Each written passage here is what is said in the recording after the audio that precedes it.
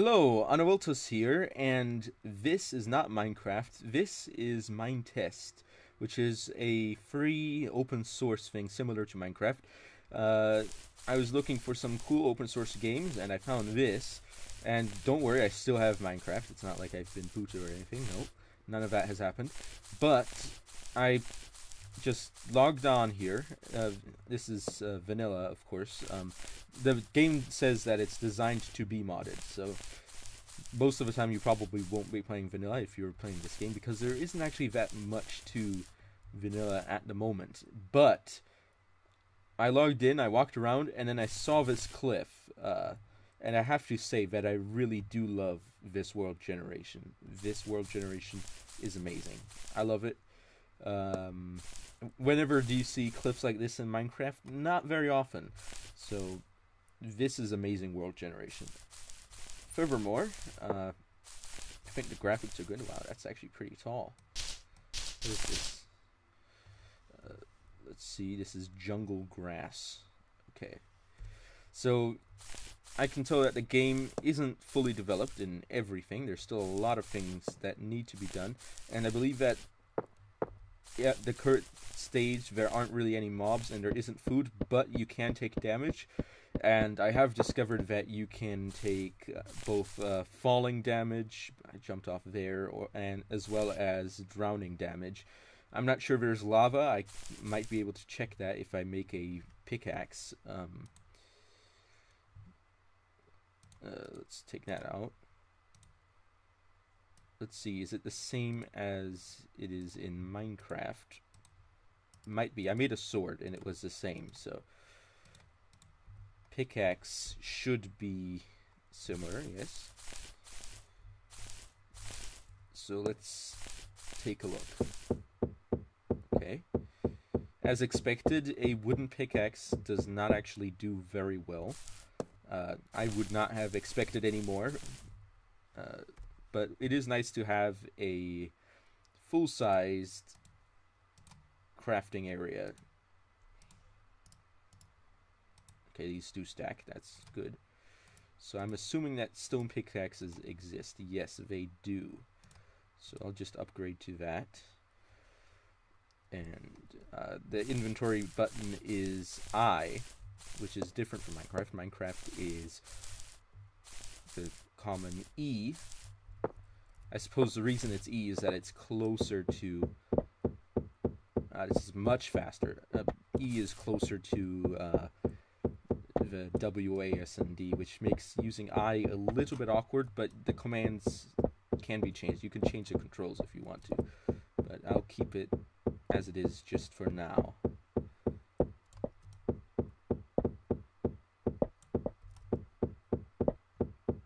Anyway, this is rather interesting. Just going to see if I can mine some coal in the cliffside. I can hold shift. Does shift allow me to stay on the edge? Yes, it does. Okay, so this is a lot like Minecraft. Now I believe the night cycle is going to begin. I don't see any coal up here, so I'm just going along here, trying to grab some coal. And perhaps after that I might decide to go down underground, see if I can find lava, see if I can take lava damage. I don't know if there is lava. I probably should have checked that, actually, now that I think about it, but oh well, who cares. But currently there doesn't really seem to be a food system in the game, as I may have said earlier, but there is a mod for that, which I might install perhaps for another video. So I'm not really trying to make this a full series, but I suppose I'll call this a review. So this is Minetest, a game similar to Minecraft, and there's some coal right there. That's what I was looking for. Let's grab some. Okay. Yes. Oh, that's interesting. Coal lump is what it's called, and it is rather lumpy. Oh, I'm about to run out of this pickaxe. Okay. So that was cool. I don't think there's any mobs on vanilla, so there won't be any problem with me staying out at night, except for maybe the darkness issue. But my screen brightness is pretty high at the moment, so I'm not really having too many problems. Okay. Let's come up here. Some more coal down there. Yeah, I like this world generation. I think that's one thing that it has on Minecraft. I love this world generation. It's actually pretty good.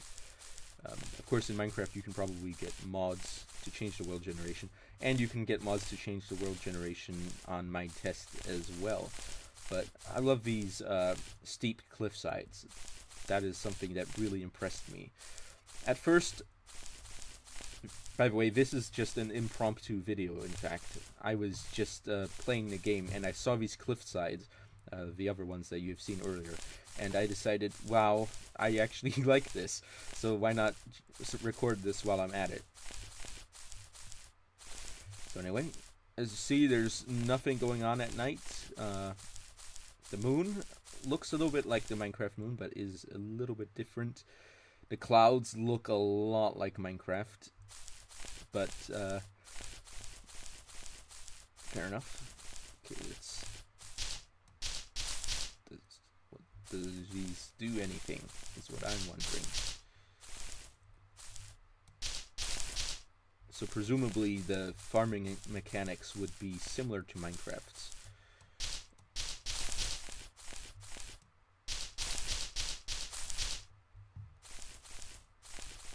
This reminds me, in fact, a little bit of Minecraft Classic, which I used to play before I had Minecraft. But that's a story for perhaps another time. So can we make anything out of grass? No, we cannot. Can we make saplings? Nope. Just wondering if there's anything special we can make. Black dye out of coal. Fair enough. See if the furnace is made in the same manner as it is in Minecraft. I would guess so, and yes, my guess is correct. So let's put this on hotbar. Boom. This is the furnace. This is the furnace UI. Nice pickaxe. Let's see if we can perhaps do this. Okay. The furnace lights up, and the lighting does seem to be smooth lighting. It's not some... Oh, what's this? Okay. I get a UI for the furnace. That's nice. Actually does these things pretty fast. Oh, and it's more efficient than a Minecraft furnace. I don't know if that's a good thing or a bad thing, but it's nice to see, though. It's nice to see that feature. So, since there is a full-size crafting area already, there wouldn't really be a need for a crafting bench. So, just checking to make sure that nothing was going on there. But we do have these slabs, which are useful, actually, pretty useful. As I found out in my Skybox series, there's some self-advertising there, some self-cross advertising. But let's see. So one did 13. Interesting number. Anyone superstitious in the audience is going to perhaps not be too pleased with that. Oh, okay, so they do have two different types of mushrooms, which is interesting to see. They also have apples.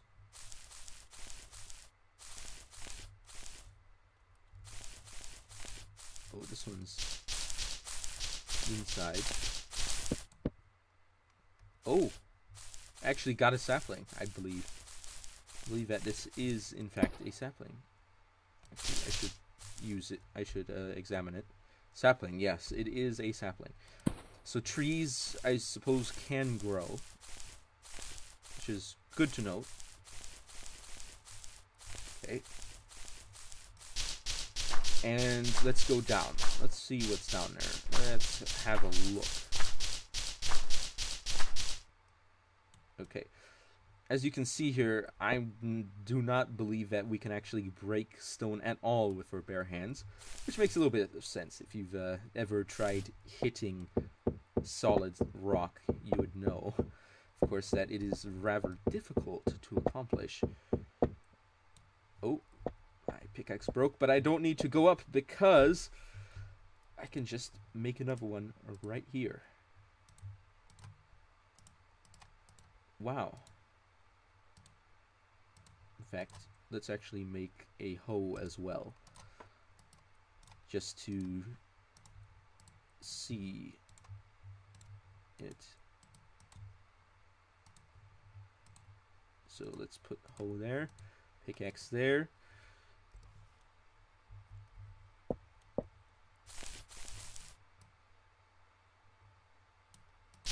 Okay, so it is a left click hoeing.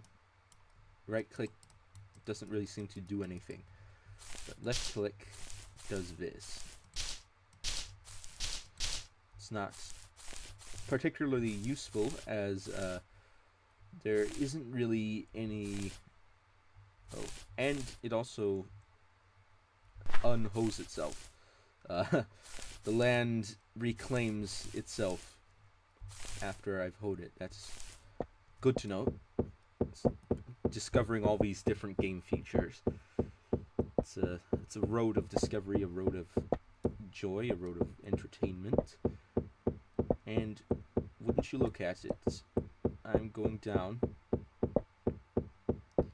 By the way, the game says that it doesn't really have that much of, as in it doesn't have an altitude limit like some other games have, as in you can actually build really, really high if you really want to.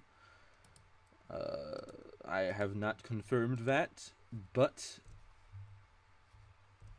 let's put this there. I'm too used to using the Minecraft system where the hotbar is at the bottom, but we'll see. Okay, lovely. Boom. Now we can see a little bit more. But now that I think about it, let's just dig straight down.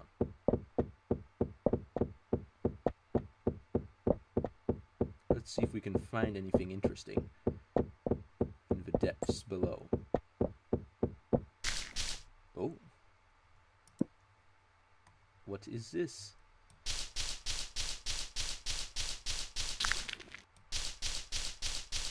This seems to be a substance of a different matter. Let's see what this is. Gravel. Okay. I expected it to be gravel. Just wanted to make sure though. Okay. We're digging straight down. I probably could have done this in creative mode and it would have been a bit easier.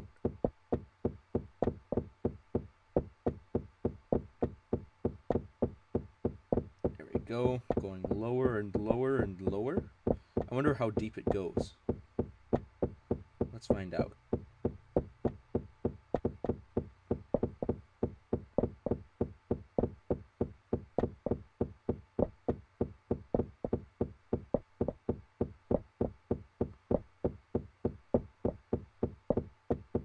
I think it might be deeper than Minecraft. I'm not sure. Okay. Here, I suppose it is time to make another one of these. Not one of those, one of these. And let's actually get a little bit of coal in case we need it. And let's... Oh, didn't mean to do that, but oh well. We'll live with it. Oh, so you have to punch it when it's underground to pick it up. That's interesting. That is very interesting. I'm getting some stone so that if I hit a lot of ores, I still have the materials required to climb back up.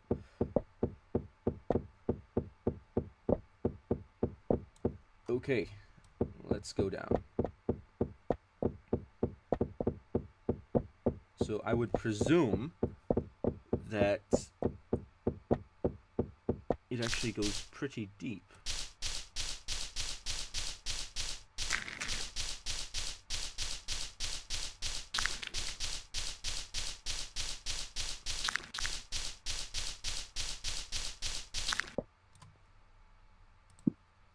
Oh.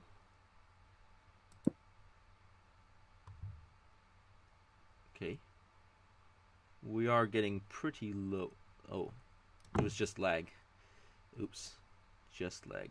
Did that destroy it? Did I just destroy it, or do I pick it up? Okay. It was just lag.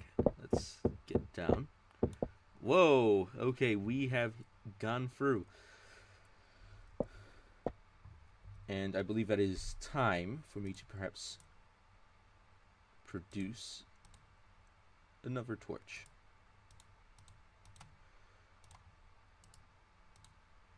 Let's take a look at what's down here.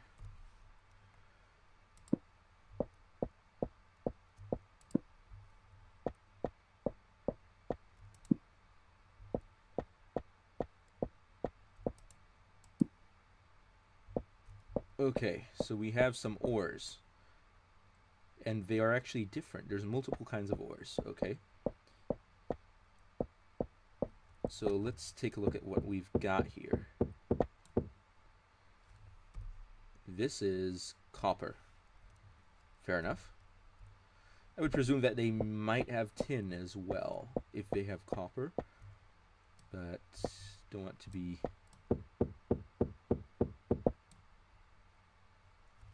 too presumptuous on that. So this is iron. Yeah, I expected that to be iron. Is there anything different? Something else? Actually, let's just make a bunch more torches. Let's see, can we shift click? No, we cannot. Fair enough. Fair enough. Let's put that away. So we are getting pretty low, and our entry point should be over here. In fact, right here. So let's dig a bit lower, see if we can find anything else that's a bit interesting.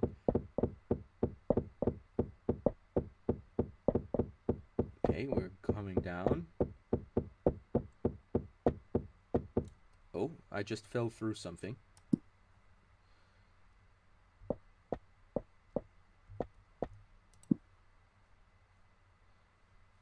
Okay, I don't see anything new.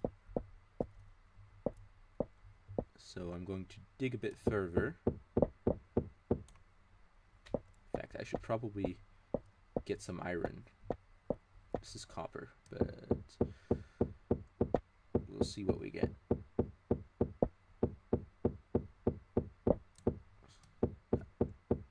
Iron for a better pickaxe, perhaps.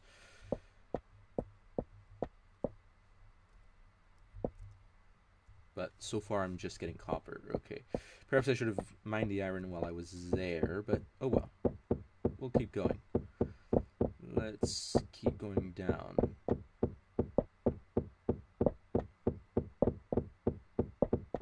So at this point I would reckon that it is in fact much deeper than Minecraft.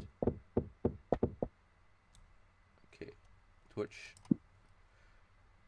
Yeah, I can't even see the top anymore. Can, however, see some torches up there, some light sources. Okay.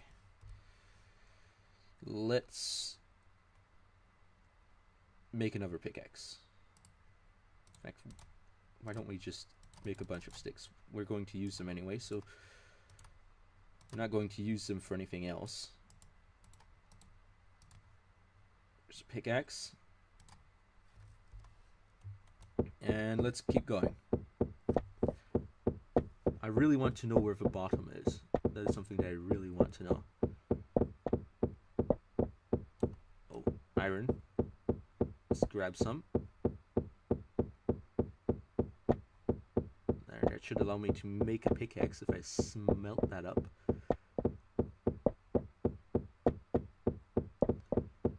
Okay, I can barely see, but so far nothing interesting is occurring.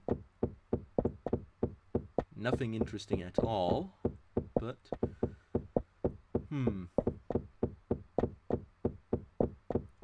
I would say that at this point it's definitely deeper than Minecraft. Definitely. Much deeper.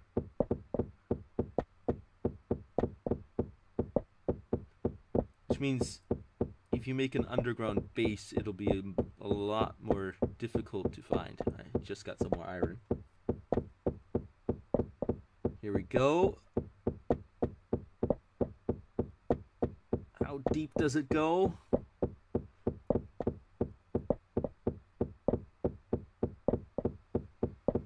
Too deep. It goes too deep.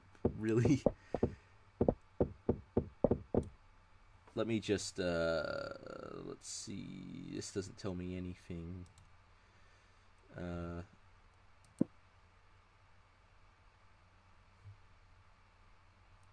Yeah, this is far too deep.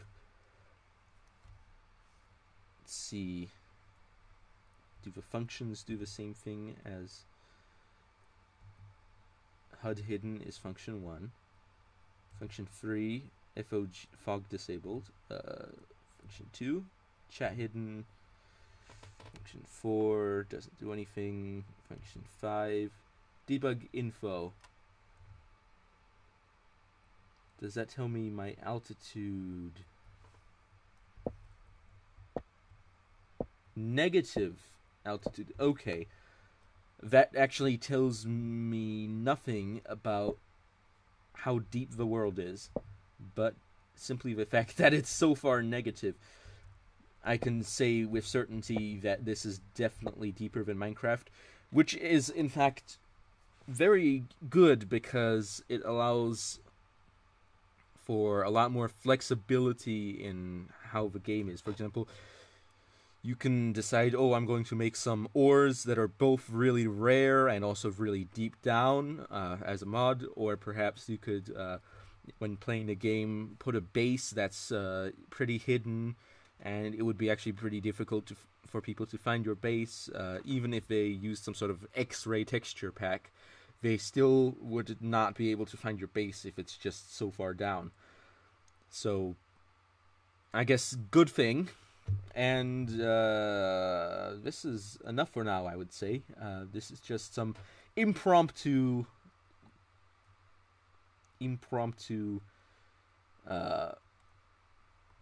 review, I suppose. We'll call this a review, even though this is a first view, since this is actually the first time I've played.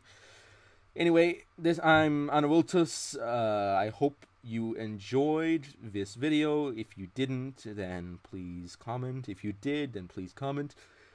If you just have anything to say, please comment. If you like my videos, if you want to see some more, especially of this game perhaps, or if you would like to send requests and stuff for other games, then comment and subscribe.